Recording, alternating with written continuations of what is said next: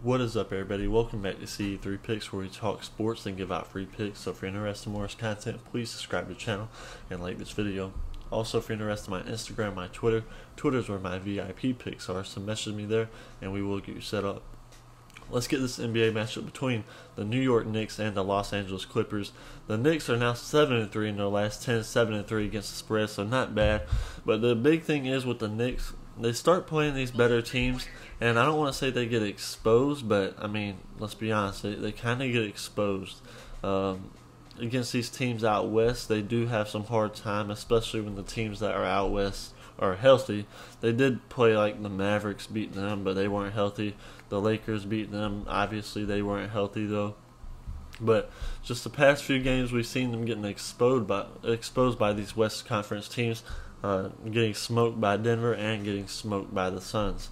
And then the Clippers, they're not playing terrible right now. Currently on a 2-game win streak. They're 6-4 in their last 10, but they're 4-6 against the number.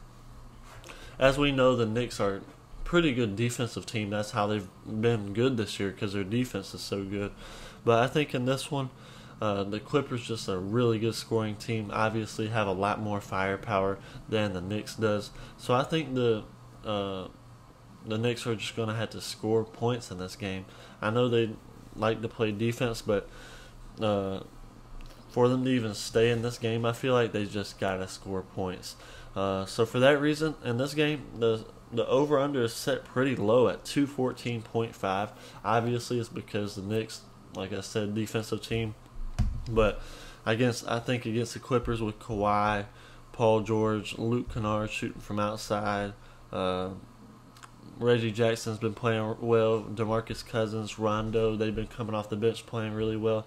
I just think that the Knicks are going to have to score in this game to stay around. So for that reason, I'm going to take the over 214.5, and that's going to be my free pick. If you're interested in more content, please subscribe to the channel and like this video.